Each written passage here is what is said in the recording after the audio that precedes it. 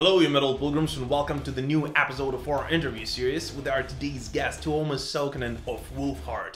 Tuomas and I will be speaking about the band's latest release, Skull Soldiers, and the creative process behind it, the band's future, the future of the entire music industry and of metal in particular, guitar tuning, and much more. Yet, as always, before we start, and especially if you're new to the channel, I'd like to take a moment and ask you to like, comment, share this video, and of course subscribe to Metal Pilgrim channel on YouTube or any other social media you actually hang out at to be able to submit your questions for all future interview guests. Be the very first ones to find out what is inside the latest rock and metal releases and for more exclusive rock and metal content. Here you go.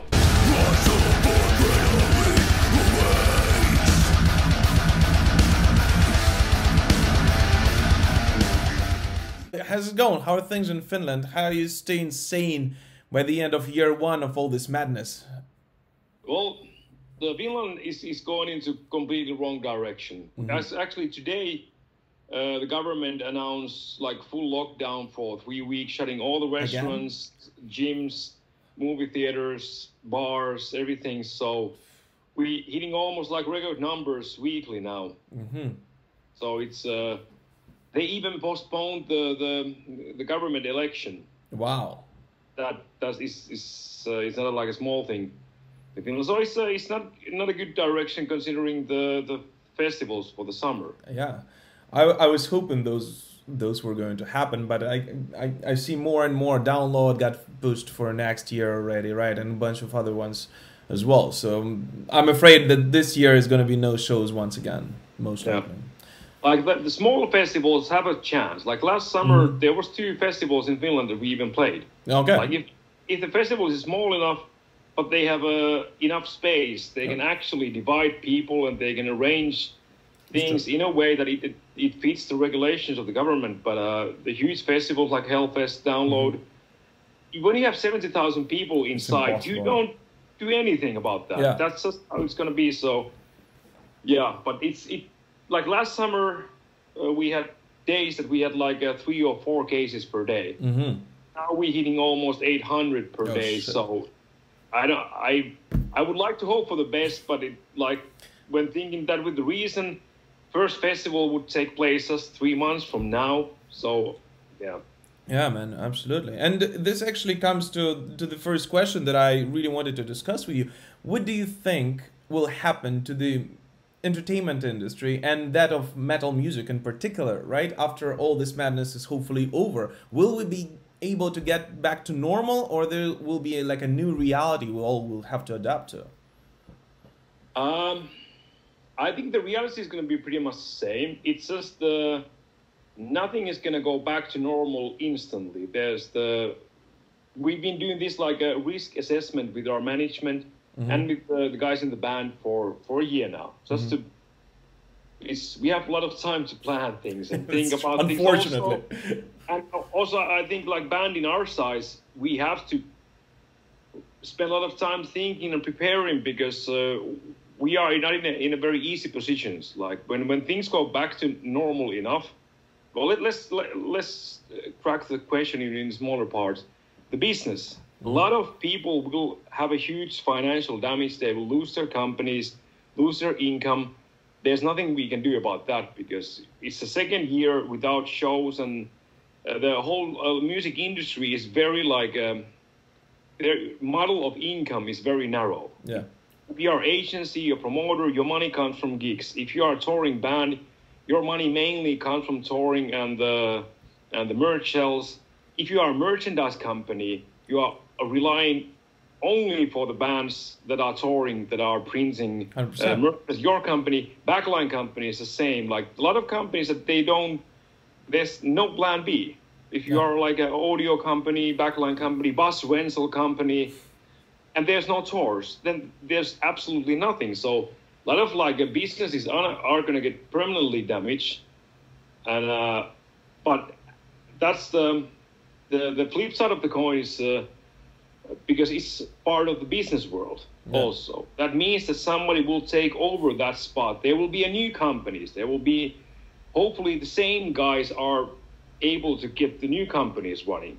that would be the best scenario. But anyway, somebody will, if there's a venue, the company behind the venue goes into bankruptcy, it doesn't take away the building or the facilities or need for the venue in that city. If the venue was doing well, that meant that there's enough customers and enough people in the city that they want to see live shows. So when things get back to normal, another businesses will take over those places. But it doesn't go away, but naturally it will hurt a lot of people that are part of the industry that we are part of. So it's extremely shitty thing, but it doesn't permanently take away those, But the worrying thing for us, or the bands that are in our size race, is the buffer time, that I guess is going to be half a year or almost a year when things get back to normal. Because now all the huge bands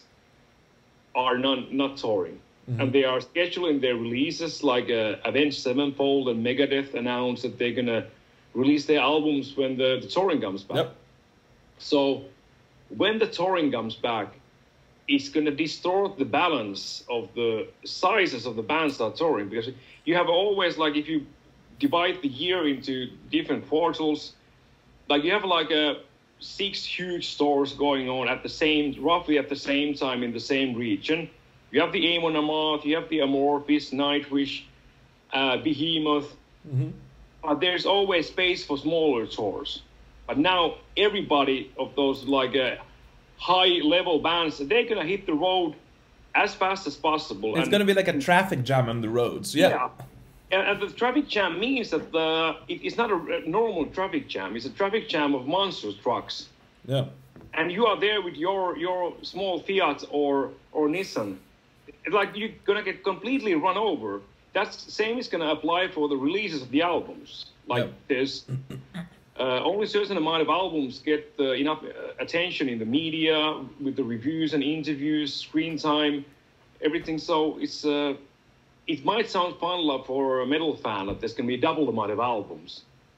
But that means that the 50% that is the double are going to get fucked up, it's going to fuck up all the more smaller bands. So the buffer time is really what worries me, that we need to be very well-timed and scheduled when we start touring and when we schedule the next album, because it's not going to be normal when it's normal, because 100%, man. And in addition to all of that, people aren't getting any richer, and therefore when all those bands are going to be back on the road, they will have to choose, and they will have to choose probably 2 or 3 concerts, when before that they could afford 5 or 6 during the same period of time. So yes, and unfortunately all of this madness leads to a chain of events. And as you said, right, it's not only the entertainment industry that got hit. All the related industries, like a bus, renting company. I haven't thought of that, but this is true. I mean, they got hit in probably the same way as you guys did, or I got, or anyone else, right? Yeah. So this is true, but there is light in the end of the tunnel in terms that metalheads. Right. What? It might be a train also. Hopefully not, man. You are talking with the Finnish guy now, so it's don't expect always the most positive point of view. So it's a saying in Finland. Okay. But there's always light at the end of the tunnel. It's just time will tell. It's a train or. We have the same one in Ukraine. History taught us a lot of painful lessons, so we kind of know those. But the good thing about, and this comes to metal in particular, that, metalheads cannot imagine their life without live concerts, right? I mean, unlike fans in a lot of other genres who are used to enjoying music online, metalheads are not. And I think that the first year kind of showed this, right? I mean, yes, online events are okay for now, and people will go and purchase tickets for those, but only for a very short period of time. After that, everyone will be eager to go back to the real concert and experience the sweat and noise that the real thing produces, man. And I think this this just shows that maybe just rock and roll will be able to get back on track a little bit quicker. And on that cheerful note, hopefully this is going to be like this.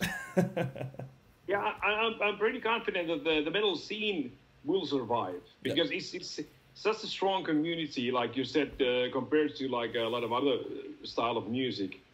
So it will get back on its track as soon as it's possible to get that. Just we don't know what's happening. The industry side and the metal scene are luckily kind of like separated because the bands will tour anyway. The crew might change, the companies behind the bands, situations with the labels might change, but when the bands are able, they want to play. That's just part of the whole thing why we make music. And the fans want to see us play, so that will come together anyway. So that's the whole core of the metal scene. So that will survive anything unless we lose electricity or something like that. But that is a possibility. 2020 showed that nothing is impossible. Yeah. Have you seen that old TV show? Not old, it's like 10 years old. But there was a TV show about how electricity disappeared in the entire world right away. Revolution, it was called. No, but I really like to watch a lot of like dystopia movies and like a TV series. So the TV series is no good, but the concept is there. All right, man. But you guys just released a new EP, Skull Soldiers, last week, on which, in addition to the new songs, you've introduced revised versions, let's call it like this, of a couple of old ones. Well, we will be speaking about the new material in just a little bit. Let's start with the latter ones. The acoustic version of Aeon of Cold, right? How did it arise, the idea of it, and whose idea was it to record it like that? We've been talking about doing something acoustic for like 4 years now. Okay. Like we get regularly questions like, could we do an acoustic, even an album or acoustic show or something? We have a lot of acoustic parts, especially in the first few albums. No. But it never really fit the schedule because we have been releasing albums very frequently. So it didn't have any there was no point of doing this kind of things before. But now the EP was a perfect opportunity to try something out that we wouldn't necessarily put on an album. And I've been aware of Loud's clean vocal skills for years now, but also it's just didn't have the proper opportunity to really put his vocals on a spotlight. So this it was just a lucky coincidence that we were able to do the EP because if there wouldn't be pandemic, we wouldn't be doing any EPs. So it wasn't planned, but since the plan came to be, it offered the opportunity. I mostly compose with the acoustic guitar. I play more acoustic guitar than the regular one nowadays, and we did already an acoustic show with my other band, Aeon of Cold. So I practiced the arrangements of metal songs in the acoustics ones, and we ended up doing the acoustic streaming show with just me and a guitar and the clean vocalist. Nice. So I really enjoyed doing very minimalistic versions. I think it turned out well. And again, I'm the wrong person to say because if you don't say it turned out well, no one will. You should be the first one to pat yourself in the back. Yeah, but it sounds really good. It doesn't sound like because sometimes I hear acoustic versions of metal songs with basically the guitar players playing the same song, shit, just with a different instrument, and that doesn't bring anything new out from the song. And it's with Laurie's voice on there's only 2 tracks of guitars. We didn't put any strings or anything to make it as desolate as possible and empty enough for his voice to fill it. So it sounds also very honest. Okay. It's not overproduced, but it would be something that we could do on a bonfire with 2 guitars and his vocals.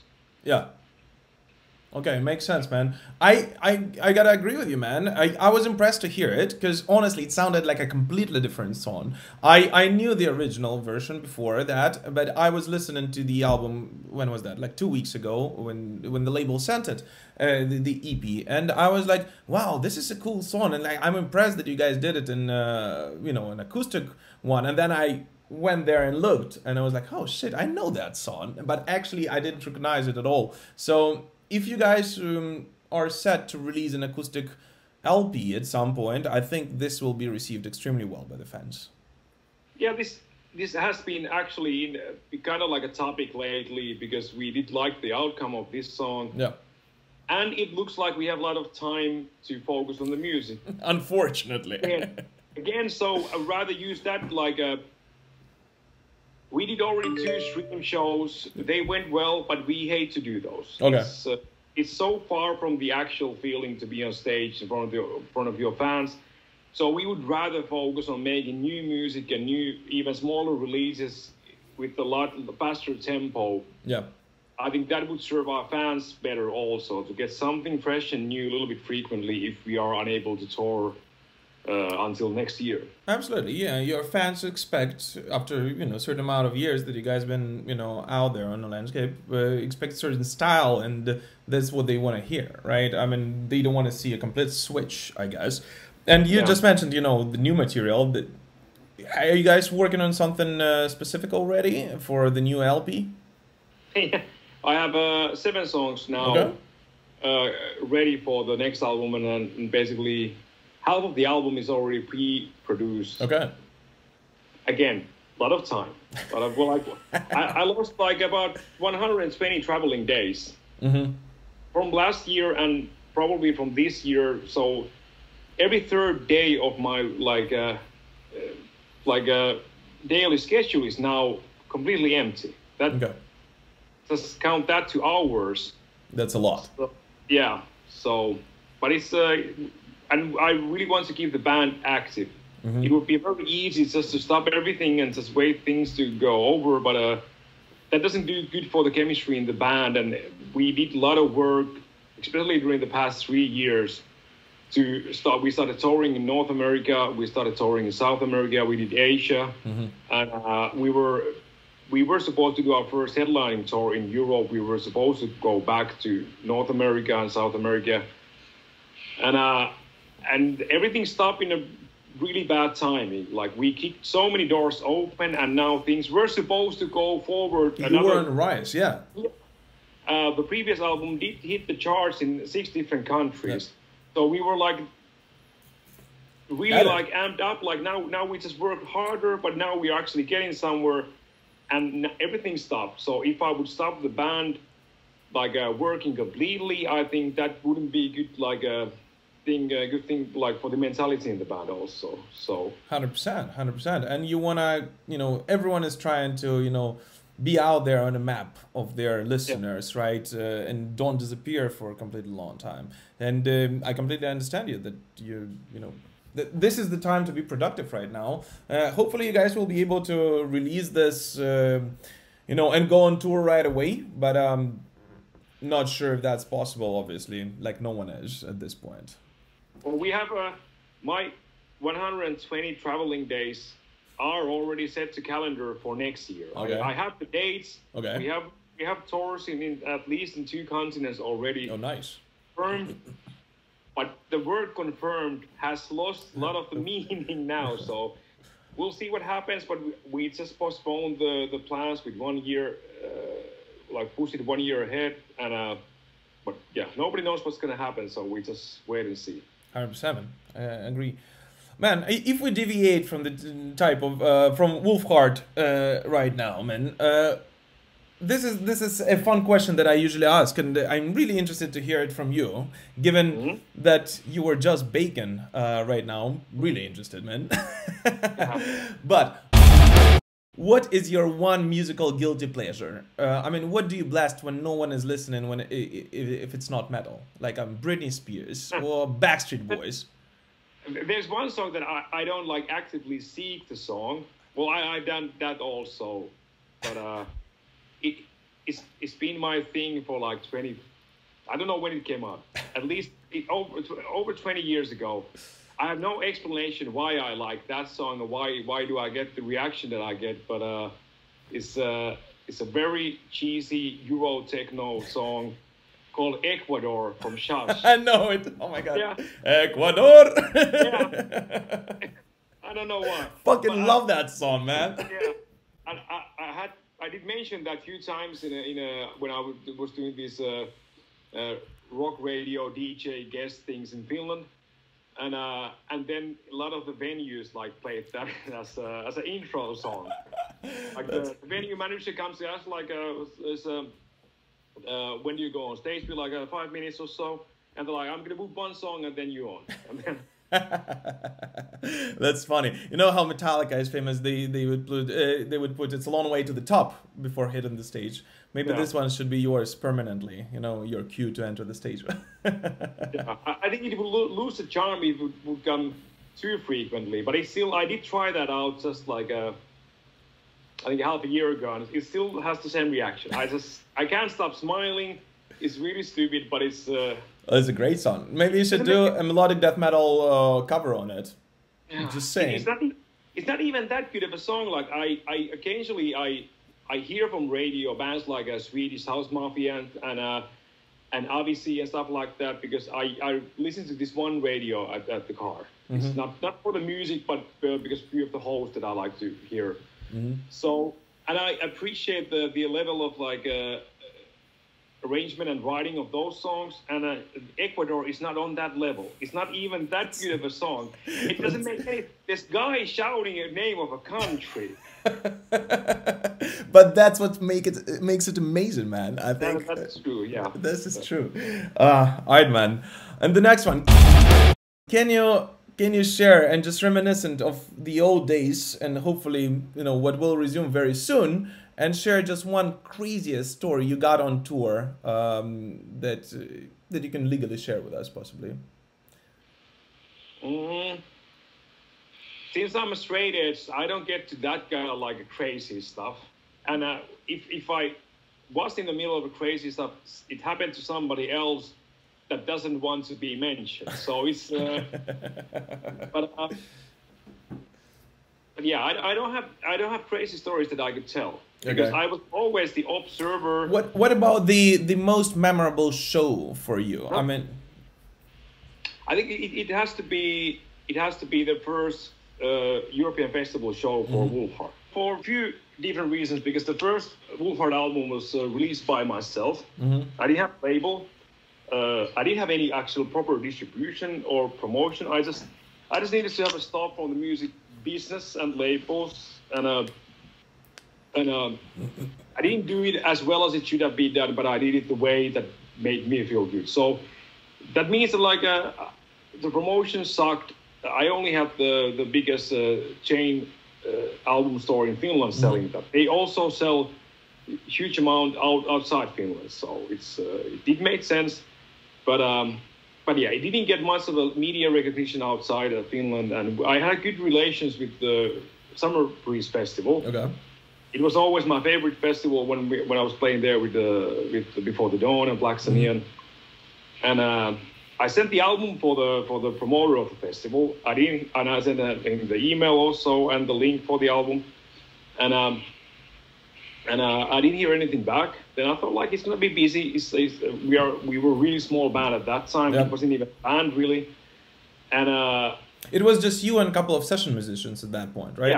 Yeah. Like one session guy doing guitar solos and me doing everything else. We did start playing gigs with the full lineup with session guys. Happened release, but then I wrote him again an email a few months later, just like asking like did he get the link, and is there any like a small stage slot that would be available? And I understand if not, I just wanted to drop the link for the album. And then he replied saying, sorry that he hasn't replied earlier. They actually bought the album. They ordered the album from the Finnish store to listen to it properly. Yeah. For the copies and been listening to a lot. And what kind of deal would I be willing to make that they would want to have the band at the festival? It didn't make much sense for the festival at that point. To me, it was like quite a big like. Well, it was a huge favor. It was a huge thing for festival of that size, they don't need to choose the bands. Bands will want to play on that festival. Yeah. And it was on the second stage. It was a pretty good day and timing. Mm-hmm. And again, at that time, it was just the album that was never distributed outside Finland. It wasn't even distributed in Finland. I just brought all the boxes to one record store. And there was 5,000 people in the tent. So that was huge surprise, and it was a really good timing because things sucked quite badly just before that album came out. That was the reason why I buried all the previous bands. And I didn't really know what to expect. Before the Dome was going really well with touring and festivals, and that point of, if you think it that way, it was really stupid to end the band. So I didn't know what would happen. Would anything happen? And getting to be able to play that kind of festival that early and see that amount of people, that was a huge. This is amazing. This is a really cool story, man. It's kind of heartfelt in a way. All right, man. As I promised, we'll and usually we end the episode with this question, but not this time. And because as I said, I wanted to speak about some of the new songs you guys recorded for Skull Soldiers, and especially the title track. You've recorded it together with Petro, Solovey, who happened to be my townmate, actually, from close by. So if you don't mind, I'll actually add him to the call. Yep. And we'll talk to you guys together. Just dialing him in, but you can talk shit about him before he joins. Actually, I never talked directly with him. Only oh, with, really? Chat stuff. This is amazing. Petro, how are you? Hey guys. Hey guys. Hey. Hey Thomas. Hey, what's up? How are you? I'm okay enough. Okay enough. Like I told, I was baking keto brownies and I forgot the interview, so hasn't been my sharpest day. So. But this is I think the most the coolest non-metal reason to miss an interview ever. Yeah. I don't agree, but that happened, and yeah, it just happened. All right, guys. So yeah, I'm conscious of everyone's time. So if you guys don't mind, the two of you just speak a little bit about how did this concept? Maybe Tuomas, maybe you start with this. How did this concept of a collaboration with a Ukrainian, band and featuring Ukrainian artist come about? It was we had the cover competition. I think it was last summer. Mm-hmm. We were asking bands and artists and different genres of art, like painters, and there was even light designers doing like a light show on an empty venue for the song. So it was we wanted to have a huge variety of cover songs, and we really tried not to have a metal thing, but the Wolfanger cover of our song Ashes was just too good to be missed. I was really impressed by the vocals. I did like the idea also. They made a video. It wasn't just a playthrough kind of thing. The video mood was very good. It's very important to me, the visual side also. It's not the visual side always goes hand in hand with the music. So I think they understood the song really well, but the vocals were what really stand out. And then we started talking. I think we've been talking somehow frequently after that. So it wasn't planned originally, but when we were doing the EP, it had a very good slot for guest vocals, and a lot of my co-workers in my main job, that is landscaping and stonework and gardening, most of my co-workers are Ukrainian, being that for 20 years now. Okay. So pissed off Ukrainians sound so much more aggressive than 99% of the population of the world. I'm not sure if it's a compliment, but I'll take it. In this concept, yeah, it is. And adding that it's a very cool way, aggressive language, and having that added to the album, it kind of adds another level that I wouldn't be able to do with my vocals, because English has a very like a clear structure, and everybody's familiar with English. You can't do that differently. There's only one way to do English, so it is yeah.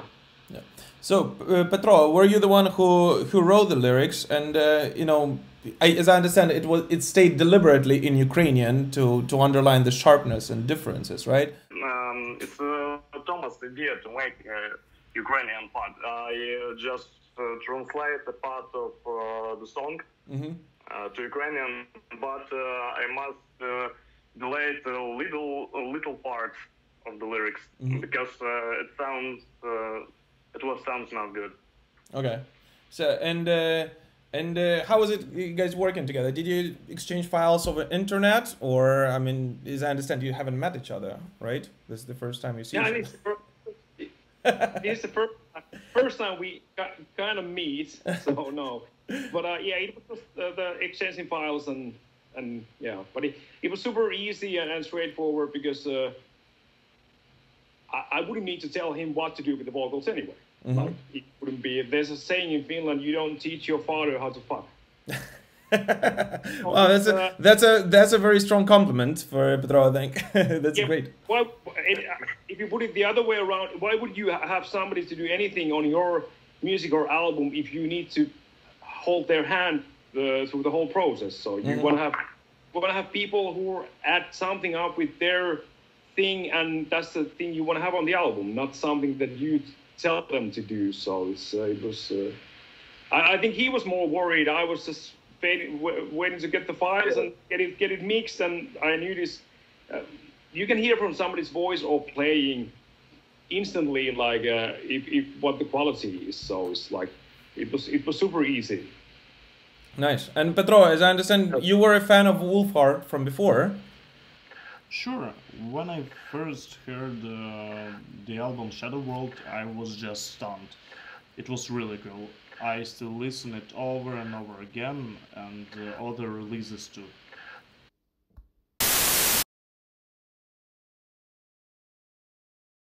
What is some of the biggest musical influences for you personally? I mean, where do you dig your inspiration from when it comes to writing new material for Wolfheart?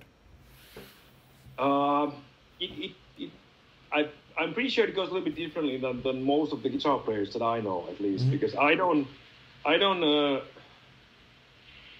follow or like idolize much of guitar players at all. Okay. I love drummers. I watch all the drum videos from YouTube, like at least most. I'm very active of checking what's happening with the drum scene, and I have a lot of like people that I very frequently follow. And can you share some names of who are do you think the biggest experts for you personally? Well, lately, I mean, I don't know his name now, but he's I guess I need the link. This Spanish guy with a huge beard, and he plays huge amount of like metal covers with the one bass drum, snare, floor tom, and that's it. That's it. Just some cymbals, and he's been rising like he's one of the biggest rising like YouTube drummer stars at the moment. But the level of his playing is also in a completely different world. But one drummer that I really enjoy is Annika Niels. Is I think Scandinavian, like female drummer. Yeah. And I really like the certain extreme drummers like Niels Dominator, Dark Funeral, and a few others. And but yeah, there's a lot. Okay, makes sense, man. And in terms of the bands, I mean, where do you look for sound inspirations? Any particular bands you can outline? Not really. I've been like since I started like making albums. It's now like almost 20 years ago. Okay. It's I started steering towards like this low tuning stuff, trying to like detune the regular guitar and make the sound deeper and deeper. And then I was introduced with the baritone instruments. So I feel like trying to develop my own sound that I don't really find from a lot of other bands. Like at the moment, all our instruments like with strings are baritone or customized, or like other way example, if we would be flying to Europe to festival, the flight company would lose our guitars. There's a good chance we wouldn't be able to play because we need the very specific tuning and tools to handle the tuning. So it's more like what my ear has been trying to find in music in general. This very, I don't know any other band that is playing melodic death metal in G tuning.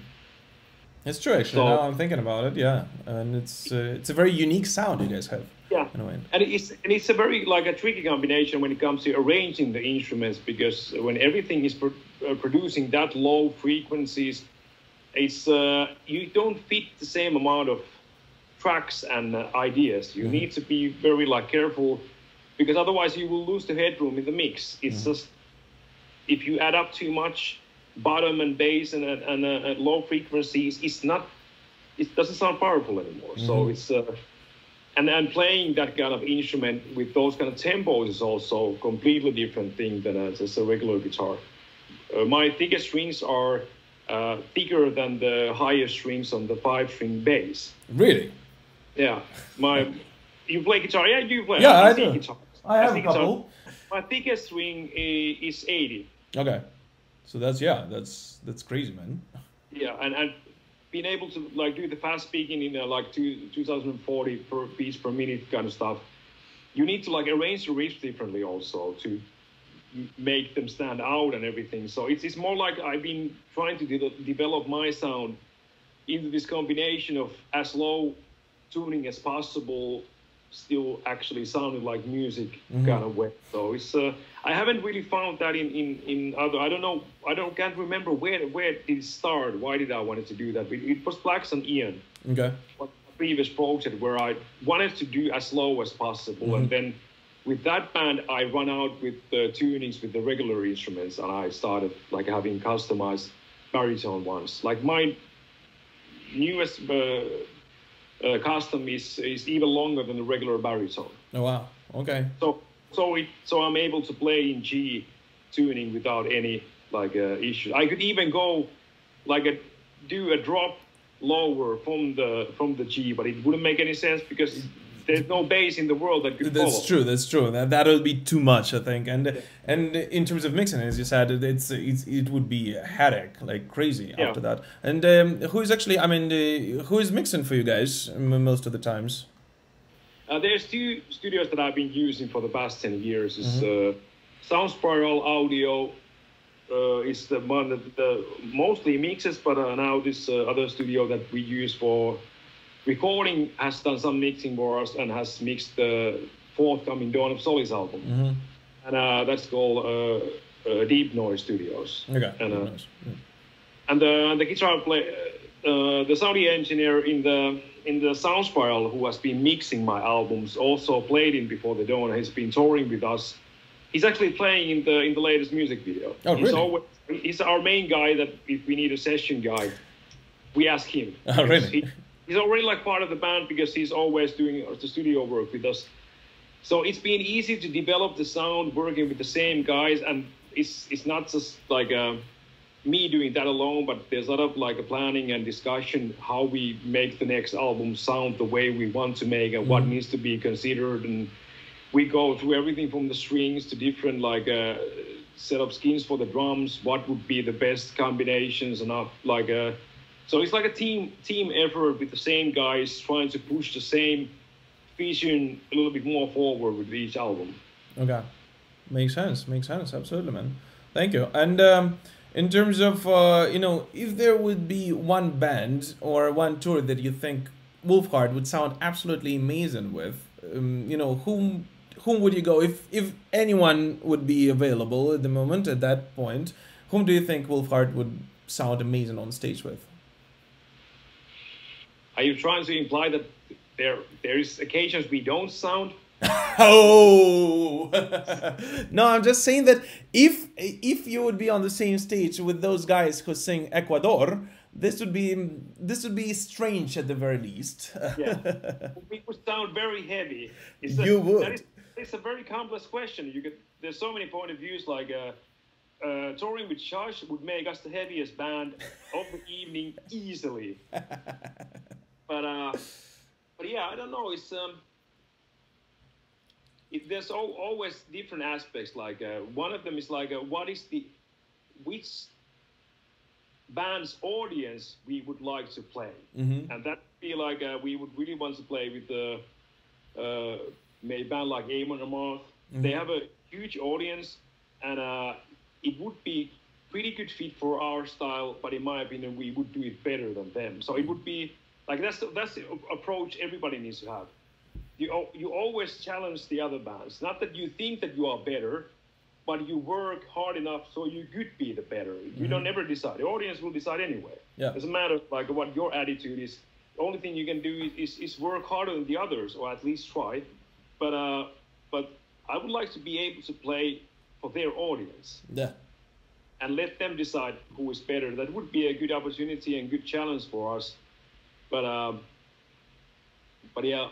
But otherwise, I would really like to tour with At the Gates. Okay. If they would play the Slaughter of the Soul fully from the beginning to the end, then I could get to play with their audience and get to see the show every time.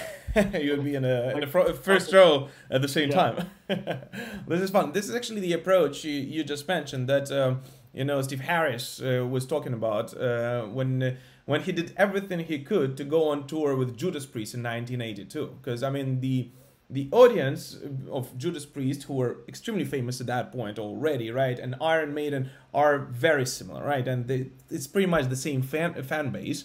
And Steve actually spoke about how he really wanted to challenge Priest at that point, who were on the rise, and show them that they can do it differently, but not in a worse or better way. It's just a different approach to heavy metal that they can take and engage their audience for that. So I completely understand where that comes from, and I think this is the absolute right thing to do, man. All right, perfect, man. Tuomas, thank you so much for your time, man. I don't want to keep you here forever. It's been some time now. So any last message for the fans? Anything you want to share with them? Just hold on tight. We'll come back when we can come back. Absolutely. Hopefully this will be sooner than later, and hopefully I personally will be able to catch you guys live somewhere on the road. I've never seen you live, I'll be honest with you, and I always say that I cannot truly appreciate a band unless I see them in person, and I really hope that I'll get to catch you guys either in Ukraine or somewhere else in Europe. I get to travel a lot during the regular non-pandemic times. So yeah. We do have a date for Ukraine for next year also, but who knows? We'll see what happens. We'll see what happens. If this happens, would love to welcome you guys and show you around, and enjoy the show. If not, hopefully we'll see each other in a following year after that. Yeah. Perfect. Tuomas, thank you so much for your time again. Just as a reminder for everyone who's going to be watching us, the EP Wolfheart EP Skull Soldier is already out via Napalm Records. Make sure you check it out. It's a great one. It's a fun one. It takes a very interesting take and approach on the older material, yet produces some new one at the same time, and we will stay tuned for the new material of Wolfheart to come. Thank you so much, man, and keep rocking. Thank you.